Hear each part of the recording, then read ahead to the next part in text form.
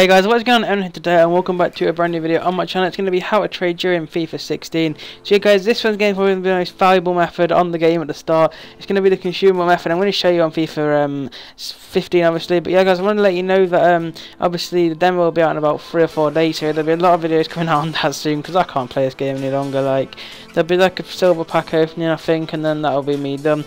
Like, just different. There'll be a few FIFA 15 videos out still, but it's getting to the point now. I've got the last video I'm making are all made ready now, because I can't go on the game anymore.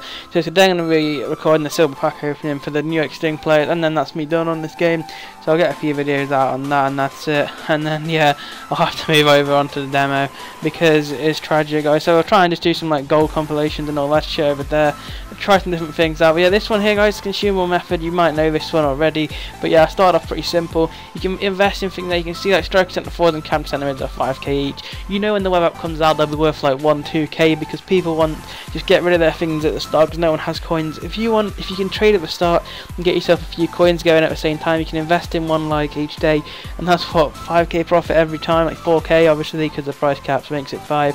So yeah, you can do that if you really want to, but yeah, it's definitely very exciting to do this one, guys. And like, obviously with the game being so new as well, it'd be pretty hyped to like do things like this. Extinct trading won't be so good at the start because you don't have the coins to do it and whatever.